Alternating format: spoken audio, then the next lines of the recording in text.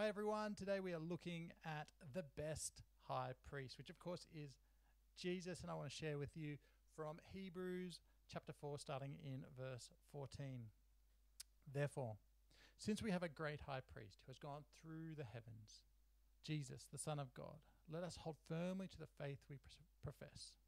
For we do not have a high priest who is unable to sympathize with our weaknesses, but we have one who has been tempted in every way, just as we are, yet was without sin. Let us then approach the throne of grace with confidence, so that we may receive mercy and find grace to help us in our time of need. I think one of the most amazing things about the picture of the sanctuary or the tabernacle or temple is the way this original Old Testament structure draws out the plan of salvation. The entire point of all the animal rituals, of the temple itself, it wasn't an act of salvation. It was to point to a future act of salvation, that is Jesus.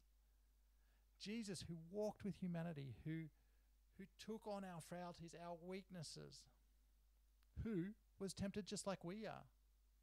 And through all of that, persevered.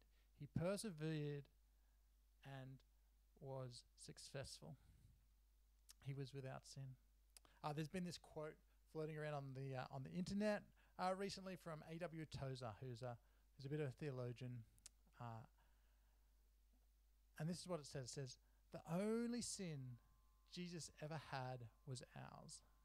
And the only righteousness we can ever have is his.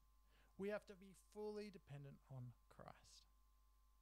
And we have to be fully ready to give our sins to Christ, because that is the act of salvation. That is what the whole temple represents. That is what all the festivals represent.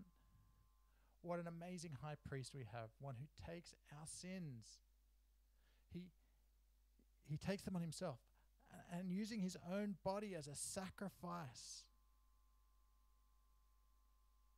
And out of that sacrifice, he creates that righteousness for us, for all of us. How good is it that we can call Jesus our high priest and our Savior? God bless you. Have a great rest of the week.